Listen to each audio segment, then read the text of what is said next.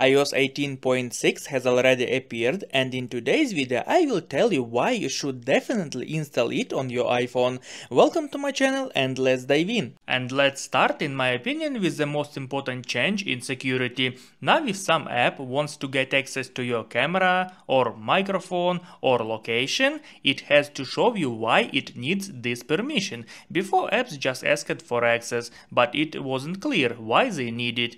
You didn't know if it was really necessary for the app to work or if it was, for example, for monitoring. Now you can see this information the first time an app wants to access a permission. After you see the reason, you can decide if you want to give this access to the app or not.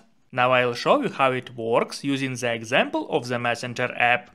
I will send someone a voice message via the messenger, and for this the app will need a microphone, and if you haven't given this app permission to the messenger app before, then it should explain why it needs a microphone. Open messenger app and tap on microphone.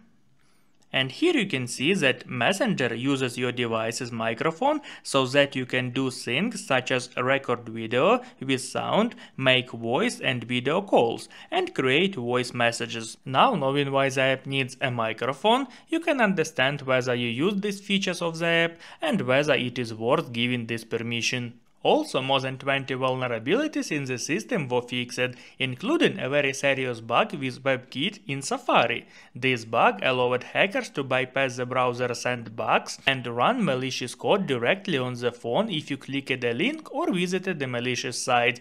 There is already information on the internet that hackers actually used this bug to steal users' personal data without their knowledge. In iOS 18.6, this bug was fixed. And now let's move on to bugs in functions.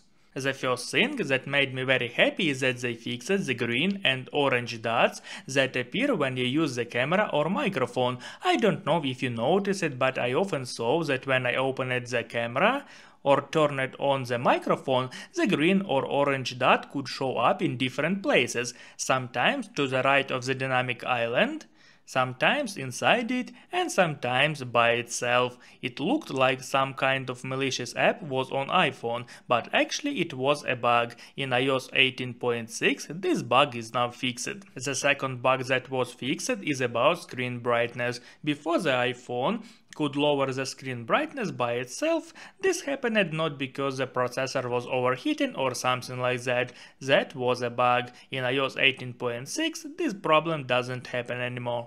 Also, in the new update, they made it easy to install applications from the third-party stores, such as All Store and others. They also increased security. For example, you will see notification if such an application wants to access the camera or microphone, but this only works in the European Union.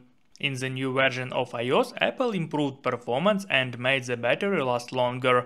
They also fixed problems with AirDrop and Wi-Fi connections, which sometimes stopped working. The update fixed the feature for sending video memories in the Photos app. Before, the app would close when sending a video memory. Also, in iOS 18.6, the camera and Face ID works more smoothly. So to sum up, iOS 18.6 is probably the last update for iOS 18. The next update will most likely be iOS 26. Because of this, Apple tried to make iOS 18.6 as stable, fast, and most importantly as safe as possible. So I definitely recommend installing it as soon as you can. That's all I wanted to share with you. If you found this video helpful, please like, subscribe, and click the bell so you don't miss new helpful videos. Thanks for watching.